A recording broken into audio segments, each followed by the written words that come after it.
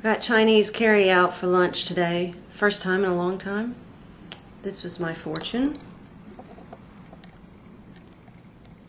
So, don't let me down, guys. I felt like VEDA was a challenge last year, and it was especially a challenge because I was so busy when doing VEDA last year. I was getting just as little sleep, but I had more reason for it.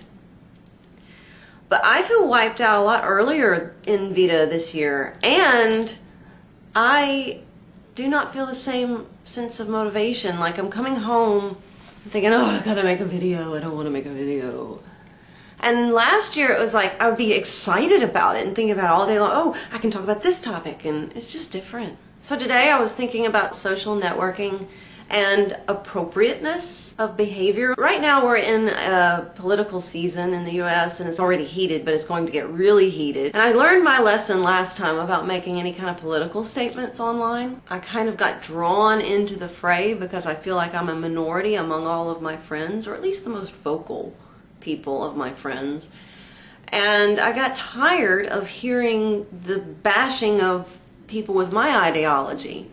And I jumped into the fray to just try and even and balance it out. I don't think that was such a good idea in the end. So now I'm playing the observer. It's not just with politics, it's with personal stuff too, but it really comes to focus with politics for me. People will make statements on social networks like Facebook or Twitter or YouTube that they would not think of making to a person face to face. But because you're separated by this sense of distance and almost anonymity behind a screen, you're putting all kinds of stuff out there. What's really disheartening to me is I will see condescension about, I don't know who would vote for this guy, or anyone who thinks such and such is stupid.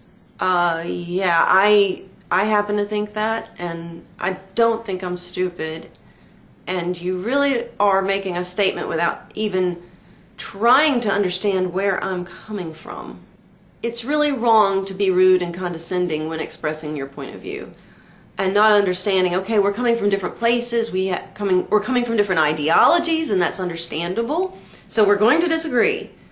But do you really have to put someone down? I just hate the disrespect. And there are people who approach issues from a standpoint of blatant disrespect. There's no cause for that. That really gets to me. And we get disgusted with political ads, and certain candidates will end up leaving a bad impression on us because they get to mudslinging in their campaigns, and we claim to be disgusted with it while we go on Facebook or Twitter and send out a broadcast message to we don't really know who all, putting down anyone that has a certain point of view. I find that hypocritical.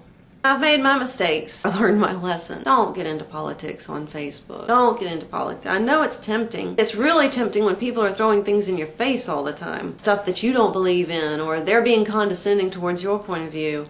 It's really tempting to jump in the fray and defend yourself. But it's not good, because you end up saying things that can be pretty hurtful to people that in real life you would not dream of saying that. You would approach the conversation in a completely different way. So I wonder, I guess my question to you is, whenever you go to post anything, do you ever give a thought whenever you're putting anything out there? Would I say this to a person in person? It could be political in nature, it could be about your beliefs, it could be about your personal life or what you're going through, emotional stuff. That happens quite a bit where people post really intimate details and it's too much information. Or do you just want to put your point of view out there? Which is your way? I definitely have strong feelings about what's the right way, but I have those strong feelings from going about it in what I feel is the wrong way. No hate here, but it's been on my mind and I wanted to talk about it. Dang it. I'm sorry to get so serious today. Woo!